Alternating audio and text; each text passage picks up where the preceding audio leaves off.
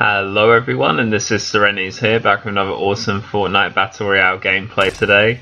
And I'm very happy to be presenting to you guys today another video. And this today, guys, is my first game of Season 4, so as you guys will know, I've been taking a break from YouTube because I've had a lot of exams recently, and I'm pleased to say that I've done 2 out of 3 of them, so I should be returning soon to Fortnite and the YouTubing world. And quite a lot of things have happened, guys, as well. I've also got a new internet connection, so when I come back full time, I'm looking to maybe stream some Fortnite gameplay, so I won't have to deal with this theatre mode anymore. But here's my first win of Season 4. I hope you guys enjoy it. It's a solo gameplay. Really nice one, this one. Because I was still on my sort of getting towards my new internet connection on this night of games when I played. This was like after my couple of exams. I decided to use theatre mode because I haven't got my full download speed yet, so I didn't really feel like streaming this one. So a lot of it was with the theatre gameplay, apart from the last 5 minutes of which I recorded the end. So I really hope you guys enjoy this, and I've got to say, guys, I'm really enjoying Season 4 at the moment. Quite like the new Battle Pass this season, definitely like Omega at the end.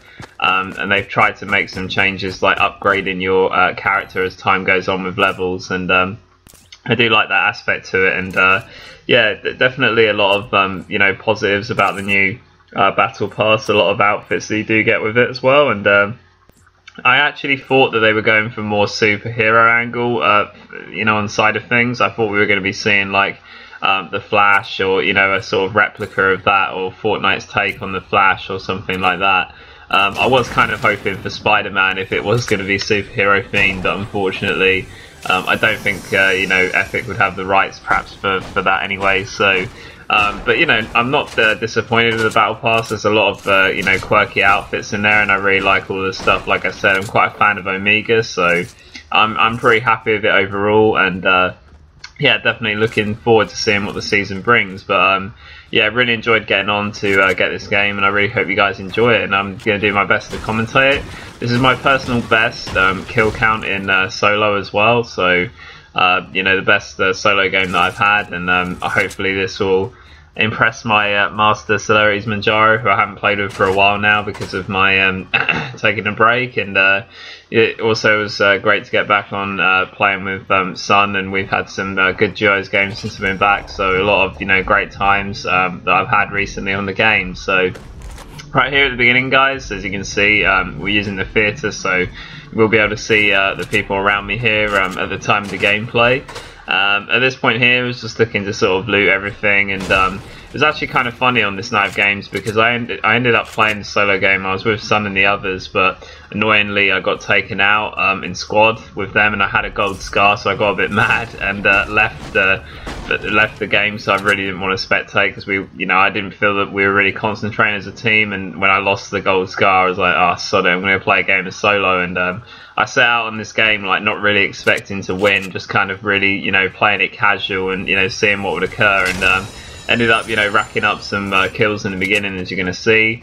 And I was like, okay, bloody, I better start trying now because I might actually win this. So but yeah, definitely was kind of funny to actually come out with a W in this one. And as you can see here, there are quite a few people around the vicinity of who I haven't noticed yet, but I'm just looking to get the loot right here. And at this moment here, I do hear some footsteps, and at the moment I'm in the party with the others, so I wasn't too certain of where it was. I do sort of mute them as I get into the final 10 because I had to concentrate, but at this point here I managed to hear him and spot him out. It's a Leviathan. He just decides that he can't kill me perhaps, and just stands still. I'm not sure what he was doing there, to be honest, but I'll take it. So that's my first kill of the game. Like I say, I don't know, maybe just he didn't really have a lot of loot. Maybe he just thought he couldn't win, or maybe he had no ammo. Perhaps he had no ammo, who knows. But there you go, that's my first kill. And as you can see, very close to another player right here on the left. And at this point here, just gathering materials because it's always worthwhile having them in Fortnite. So I can hear the guy's footsteps, so I wasn't exactly sure where he was. And as you can see, he's just behind this wall, whip out the pump, and he's immediately killed right there. So nice second kill. So nice to come out sort of winning my area, as Matt would say when he wins Tilted Towers, I won the area. So yeah, I pretty much did there. 2 kills off the bat was a nice starting play, and looking to move forward with the rest of the gameplay. So really hope everyone's well as well. You know, legend Chris Mitchell, if he comes to this video. You know, everyone that watched my content, thank you so much, guys, for still following my channel. I haven't been as active. I suppose that's partly due to, you know, moving on with like life and stuff. But I am looking to put out better content now with you know, better internet capabilities will definitely help. So, you know, definitely looking forward to doing that. And streaming is now a real possibility as well. So I won't have to do all these unconventional captures. Yeah, because I'm not really the greatest fan of theatre mode. I mean, it's okay, but you know, I'd prefer a real live stream gameplay. You know, hopefully as well I can get the voices of myself and my teammates in there as well. So, you know, it's sort of easier to look back and commentate, or just let the gameplay run out, which might be preferable. I don't know, we'll see when we come to it. But yeah, at this point here, guys, just looking to move on really. Just looking to keep up the zone as per usual. Currently on 2 kills, and just looking for more people to fight. And it was interesting that Dusty Depot was the target for the meteorite. I was kind of upset about that because, as Matt would know, it was the first ever area that I kind of frequented, and as you can see, there's holes in the ground everywhere as due to the meteors. And this guy, I get some really nice shots on him from range, and he's pretty much buggered, as you can see his health there, and I start to build up on him to put the pressure on. And at this point here, I just think he realised he had no chance and tried to run away. But there you go, take him out, and as you can see, just grabbing the loot right here. And nice plays there. Can change out the green for the blue pump now. I think that's what I decided to do. I can't actually see there, but yeah, just a nice kill in that situation. Always good when you get a kill on a player to just kind of you know, loot quickly in solo and just kind of move on, because you know, it can attract other people.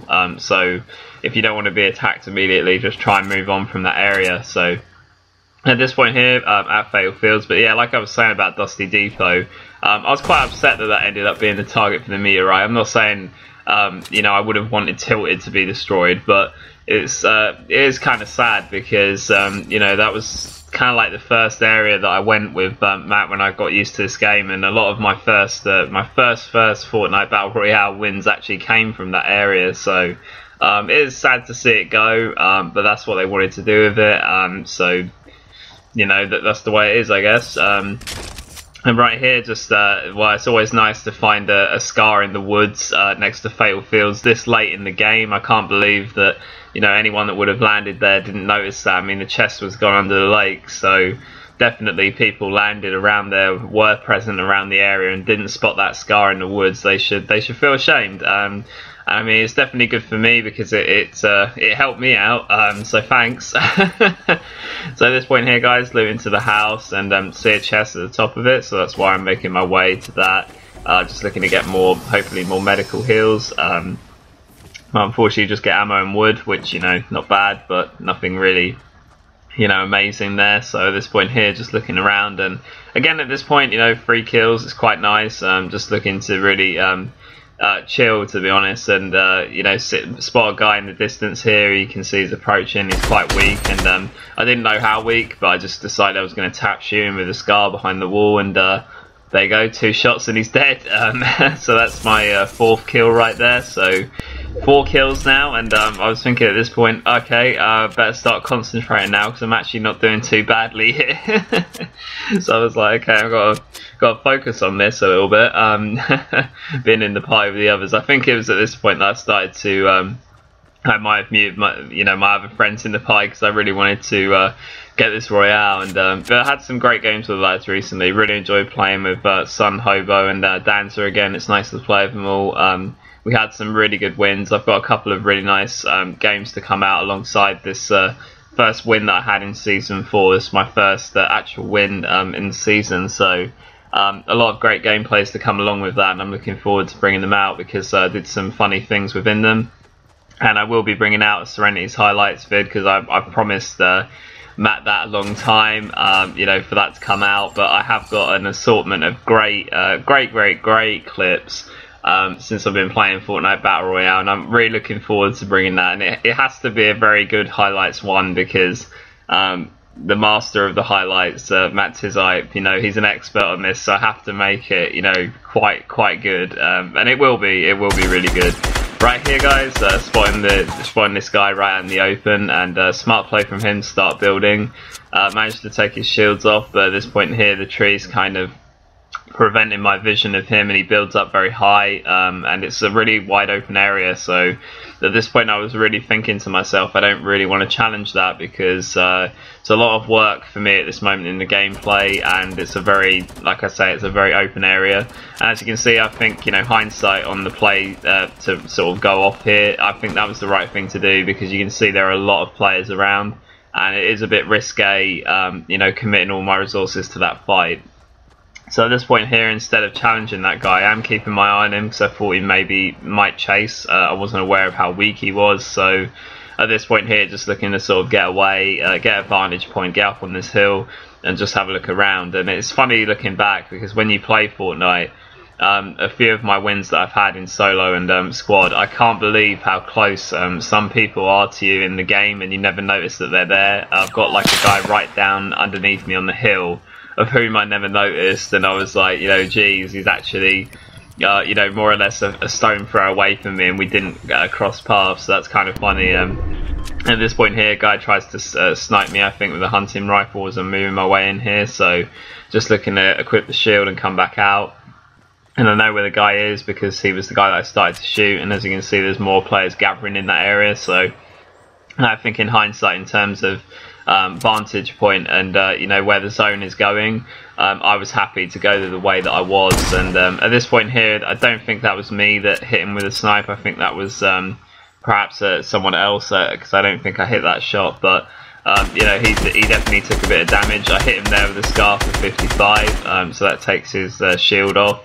And at this point here, just looking to really keep the pressure on him. I was looking to aggress this kill because I didn't really like the fact of how he built up, and I did try to finish this guy off because I was getting a bit annoyed of where he actually was in relation to where I was, and I actually wasn't aware of the other players around, so you know, for me it was just like focusing on that one guy. But at this point here, it's a sniper standoff, and I have got this sort of advantage over that guy, but I think instead of fighting a really hard battle, because the guy's obviously not going to give up, I just decide to move on and get a better area in the zone. And also, I haven't really explored my surroundings as well. I don't really like in Fortnite, you know, having a long drawn out battle in a place that I haven't really searched thoroughly, so that's why I was sort of checking my endpoints here as I'm moving around the perimeter, because I don't want to sort of do all that work, you know, maybe get the kill on that guy and then get taken out by someone that was hiding here. So that's why I'm kind of looking around this point.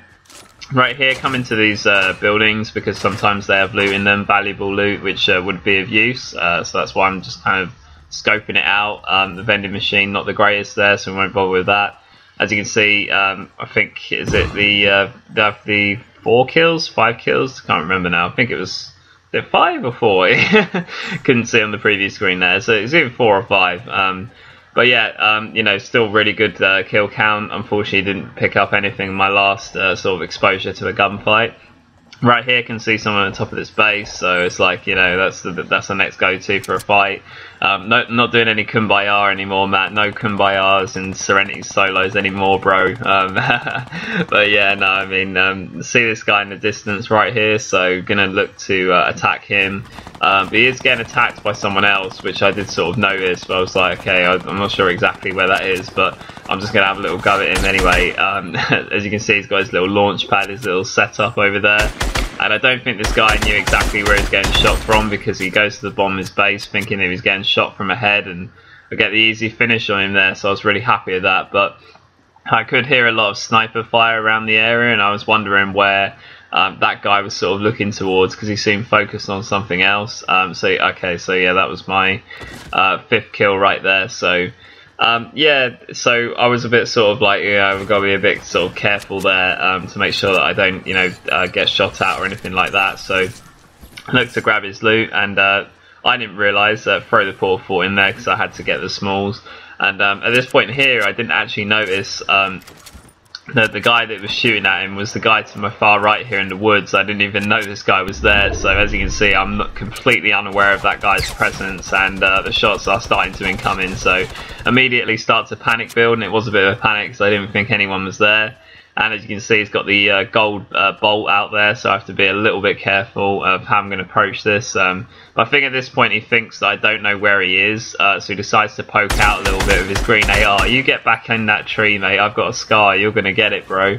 And at this point here, I start to build up on him because I feel confident, and I've got very good weapons. You know, blue tactical as well, so this guy doesn't really have a chance. Precautionary build as he goes behind cover there. He comes out, and I managed to hit him for 100 or so damage with my blue tactical, and there you go, that's my 6th kill, guys, and it was well earned.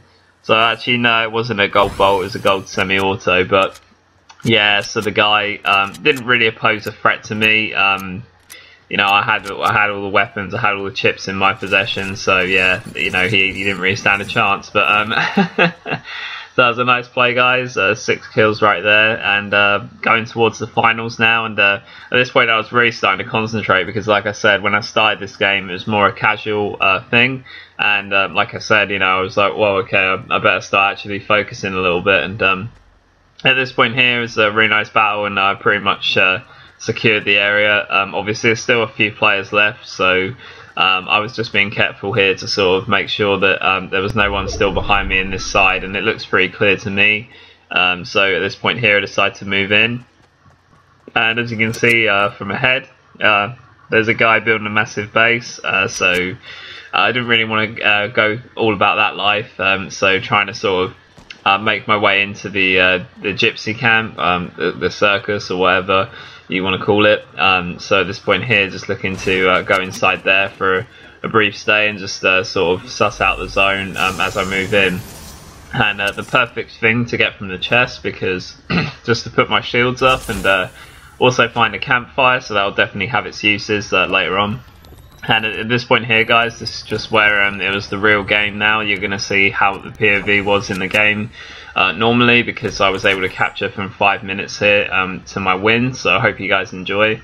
So at this point here, guys, you know, nice to get the big shield pot. Obviously, that's going to put my shields back up, and can now focus on, you know, hopefully destructing that base. But like I said before, in solo and free-for-alls, things like that, you always want to be careful of doing too much work for the other players. So although this guy's got a big base, of which I don't understand, something I never understand in solos actually is how other players let bases get so big like that. I'm like, you know, why? Why would you let him get a base like that? You know, how does he get a base like that?